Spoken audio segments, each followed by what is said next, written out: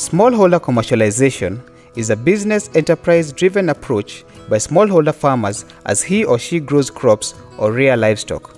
A commercial farmer focuses on farming as a business, adapt technologies that increase profits, reduce unnecessary cost of production or marketing, join a group to pool up resources and supply to large buyers collectively.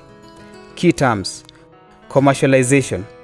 For a group of farmers, refers to transitioning a farmer group or association from subsistence farming or disorganized to market-driven farming for increased profitability and better incomes.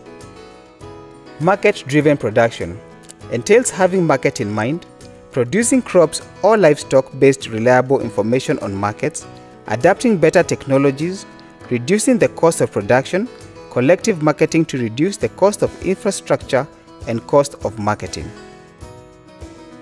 Factors of community commercialization. Preparing the producer to take up a business approach throughout the entire process for realization of maximum benefits from the specific inputs used.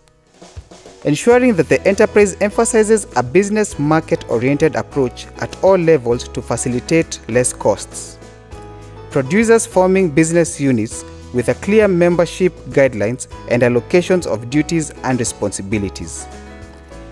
Producers pooling resources together to source for inputs and produce enough for the identified markets.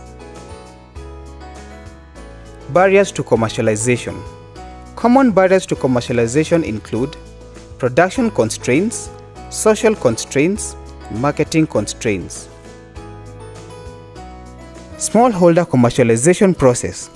Smallholder commercialization refers to an agricultural transformation process where the individual farms shift from highly subsistence-oriented production towards market-led production targeting both their input procurement and output supply. Structural transformation is attained through smooth process of smallholder agricultural commercialization, strategic interventions to improve the functioning of input and output marketing, improvement in service provision, and infrastructure development.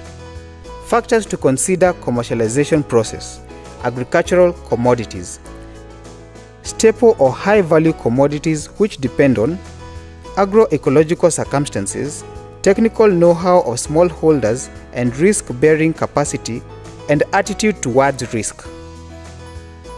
Target markets.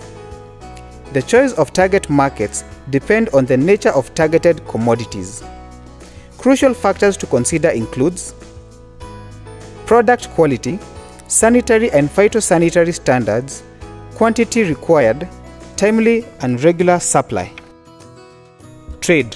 The main focus is mobilizing farmers to build economies of scale, integration of smallholders into mainstream value chains, and increase the competitiveness of smallholders.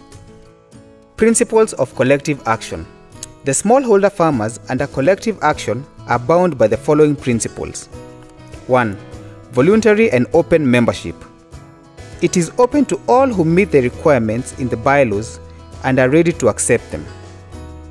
2. Democratic administration.